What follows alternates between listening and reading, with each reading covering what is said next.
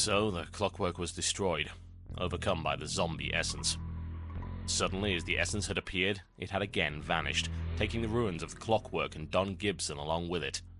Without a Titan beam, the battered remnants of the clockwork's fleet remained stranded. With the zombie essence nowhere to be found, Elsa and Carl began the impossible task of building a new Titan ship.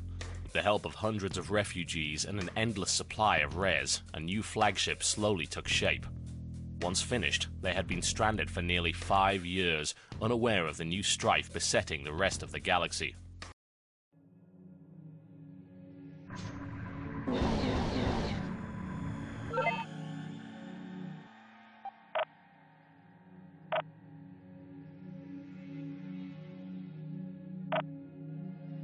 Maybe you should read this.